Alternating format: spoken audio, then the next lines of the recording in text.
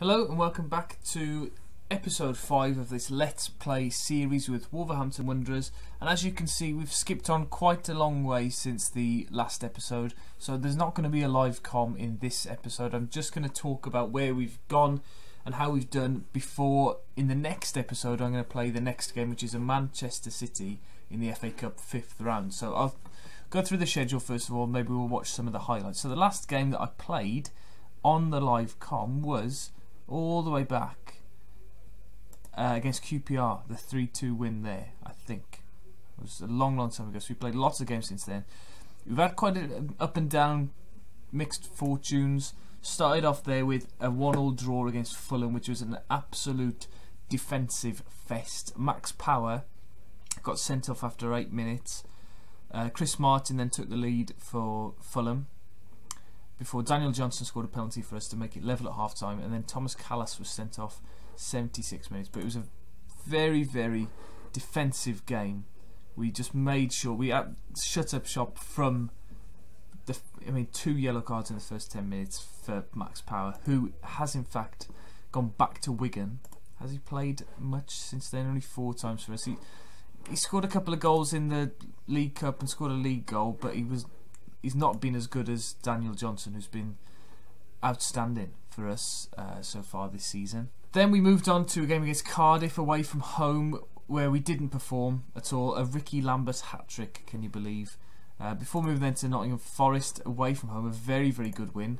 A 4-2 away win. Quite annoying in a way that it was 4-2 in the end, because we completely dominated the game. And we were 4-0 up at one point. So to concede those 2 goals, Ross McCormack also missed a penalty, which was hilarious, the way that he missed it. But we played some really good football there. Dicko, that was his first goal of the season. He came in, I gave him a little bit longer to bed into the team than they did in real life, because we had other players scoring goals, so we weren't desperate for a striker. But it was nice to freshen things up.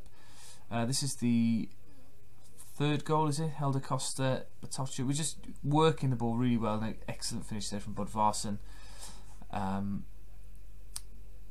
make it 3-0. This is the 4th. Costa into the box. Cavaliero. Johnson there again. Good finish from the edge of the box. He's been an absolute find. His value has gone up to something like 6.7 million, something like that. He's really, really done wonders. I can't believe we've actually managed to get him, to be honest, because Preston, a club of similar stature in terms of division and things like that, but we brought him in and he's been amazing. But I'm a little bit worried now about what's going to happen at the end of this season. This highlight seems to have been going on forever. It was a move where they kept the ball for a long time. I think this is a similar sort of thing. We managed to break, but then they broke back. But yeah, Daniel Johnson has been a fantastic signing for us this season, and I hope that we can maybe sign him permanently at the end of the season, or get someone in of a similar stature to him. But that was an annoying end to the game, but we won the game which we dominated, so not too concerned about that. We then went to Bristol City, or had Bristol City at home. Gary Hooper, I think, were these his first couple of goals? But Gary Hooper performed well on this day as well. He scored a couple of goals. He has actually been a very, very good signing for us, considering he had quite a few injury problems at the start of the season. As you'll see as we go through the games recently, he's really come into his own. He's been playing as a striker by himself, and he's been playing alongside Dicko as well, both of whom have been successful. Bodvarsson has dropped out of the team a little bit recently. He's not been in the greatest of form. That was a good goal from Bristol City, but we managed to hold on there for the win. From that game then we went and were defeated very disappointingly against QPR at home. Didn't really turn up for this game, with Kazenga Lualua scoring a goal at the beginning and then a goal not far from the end as well, so that was annoying. We didn't really it was a bit of a nothing game, nothing in it really, and they just had 2 better chances which they took. Then we had Sheffield Wednesday away, 0-0, our first clean sheet for a long time, but nothing of any note in that game. Although Sheffield Wednesday were just above us, I think, so we managed to keep them within reach with that draw. We then had a very pleasing win against Middlesbrough in the FA Cup. Middlesbrough, of course, in the Premier League, not doing brilliantly, I don't think. Oh, actually, sorry, 10th in the Premier League, so they're doing much better than they expected. I don't know whether they've been on a little run recently, but I don't think we were massive underdogs for this game when it came round to it. But yeah, it was a game we set up quite defensively, but we managed to nick a couple of goals. An own goal there, you can see, but we'll have a look at those now. Ivan Cavallero bagging one as well. Silvio has been a really good signing for us this season. I will definitely be extending his loan because, unlike real life, his fitness has been superb, and yeah, he's been a real great addition, getting down the wings and getting them, creating chances and stuff like that. He's been really, really useful. But as you can see, Helder Costa and Cavallero are working the ball really, really well. He hasn't scored many, Cavallero, but that was good. And then this was the second goal near the end of the game. We weren't really hanging on though at any point. We didn't look under pressure, and I thought Hordes had scored that, but looking at it closer, it did take a massive deflection from Traore. It was not going in before it hit him, so that was good. Then a very good win against Aston Villa, 3-1. Costa, Dicko and Hooper scoring the goals. After, I think, did Villa score first? Yeah, Villa scored first. Looking at this now, Scott Hogan. I think he scored a couple in that live com game that we had a couple of episodes ago. Yeah, we struggled the first couple of minutes, but we did get a foothold in the game. I can't remember how I changed it, but I definitely did. We've conceded so many goals this season where teams have just got into the edge of the box, into those channels, and got the ball into the middle, and we can't seem to deal with it. But we came back into the game really well. Costa with a headed goal just before half time, which came just at the right time, and then shortly after half time, halfway through the second half in fact, we managed to take the lead from a breakaway. Dicko and Hooper combining well. I was playing sort of 4-2-4 formation at this point with defensive tactic, but it worked. We managed to keep the ball away from our box, and this was sealed the win, 3-1. But you can see we had lots of chances. So playing, there's all those attacking players, but having the security of playing defensively, managed to get us a big win there. But then we didn't follow it up very well. A defeat against Norwich, losing 3-1, quite disappointing. But we were really going for it, and we had Saiss sent off as well in that game. I'll show you that now. Saiss is sending off. It's a straight red. Here we go. Yeah, terrible. Yeah, so Saiss has been in and out of the team as well recently because of that.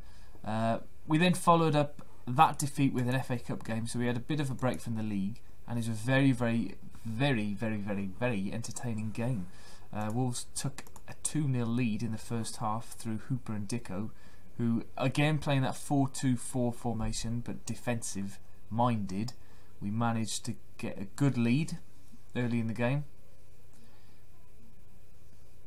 and we seem to score quite a lot of goals like that, just passing it into the middle of the box. Lonergan played for this game, but it was a fairly full strength team.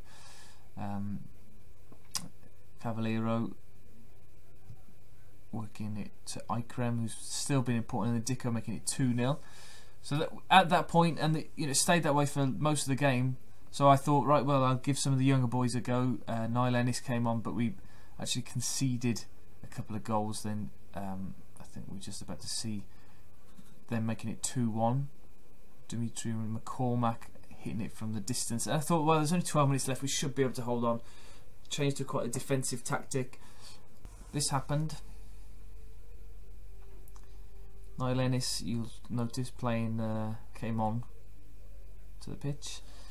And then Forrest, tackle there from Costa went into the box, and Dimitri managed to put it away to make it 2-2. But then with next to no time left, 5 minutes to go, we managed to nick the winner in dramatic fashion.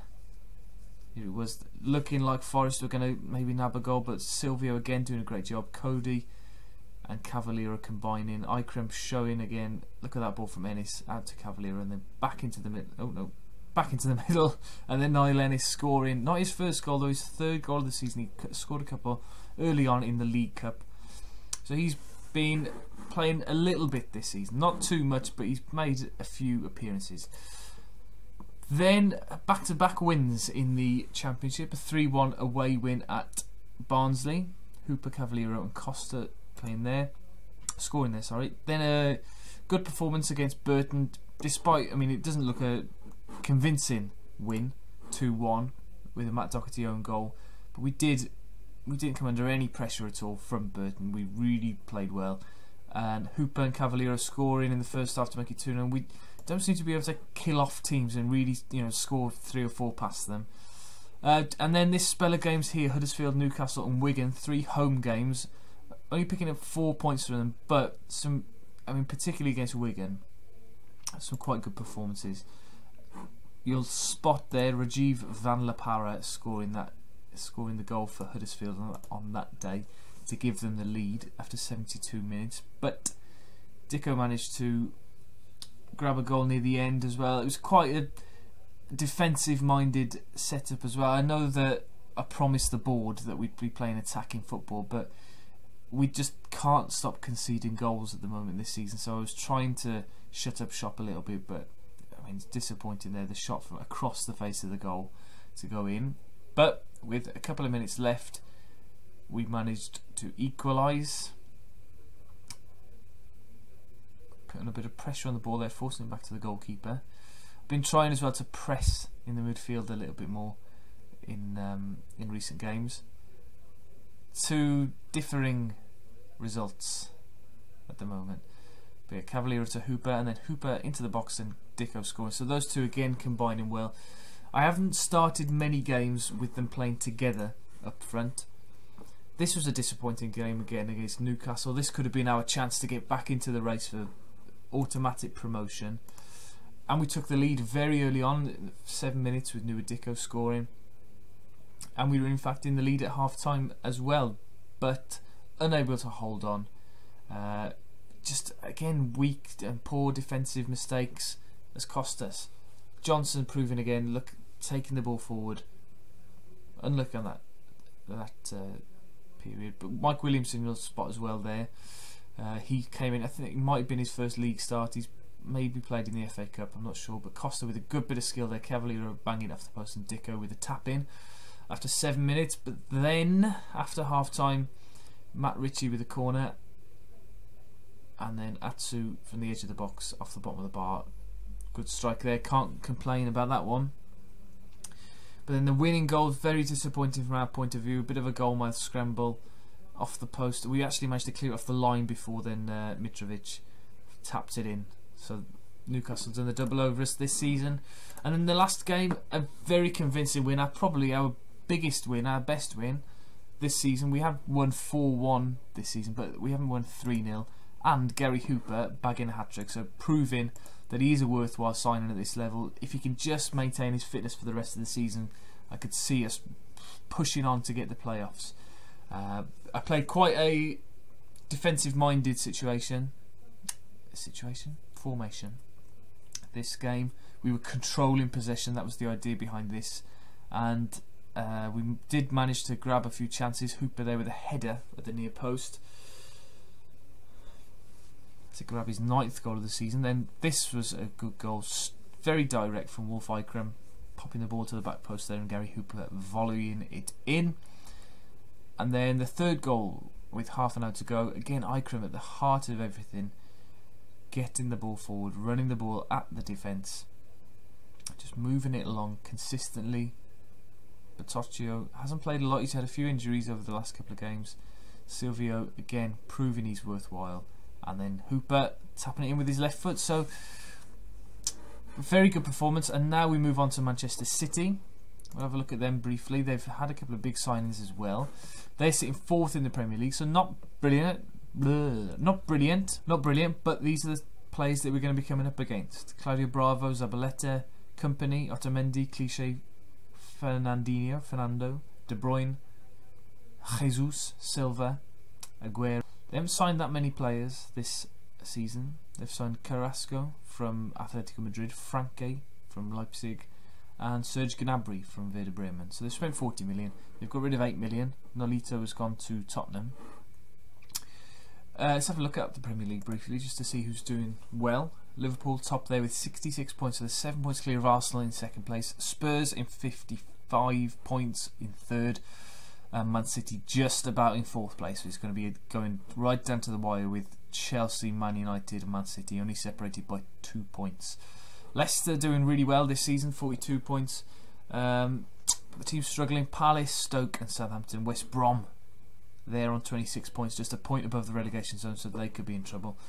And looking at our division, the Championship, we're still in fourth place. We're some way off the top though. I think that's 11 points away from Newcastle. It's too far for us now to catch up with not many games left, 14 games left. But the playoffs are definitely on the cards, and perhaps if we go on a really good run, we could maybe catch Norwich. Maybe. But looking at our schedule, looking back over the season, we haven't really had a period where we've won consistently. But also we haven't gone on a streak where we've lost loads of games in a row, or even not won for lots of games. So looking at the games coming up, we've got Brentford, Birmingham, Reading, Ipswich, Rotherham. That would be a really good opportunity to get some wins under our belts. Hopefully we can do. This was the run, of course, in real life where we pushed ourselves away from relegation. Maybe in this it could be the run that pushes us towards promotion. We'll see. Thank you very much for watching this video. Don't forget to tune in for the next one, which is going to be a big clash in the FA Cup against Manchester City, and there'll be a full live comm of that game. And I'll see you next time. Thank you for watching. Bye bye.